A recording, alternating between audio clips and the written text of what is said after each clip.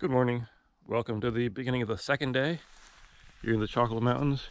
Leaving camp now. GoPro battery is a little sad about the temperature, so see you guys in a bit.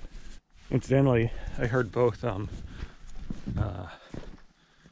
burros and coyotes last night.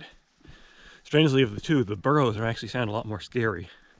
I guess because I know what a coyotes sound like. I hear them all the time. But burros make the sort of Nazgul-like snorting sound in the middle of the night.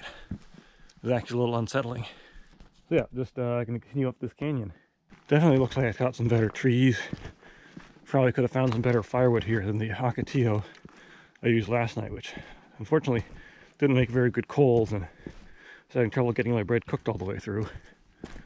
So yeah, this probably would have been a nicer place to camp, but that last stretch was very rocky, and I would not really want to do that at night. So, just need to start earlier in the mornings, I think.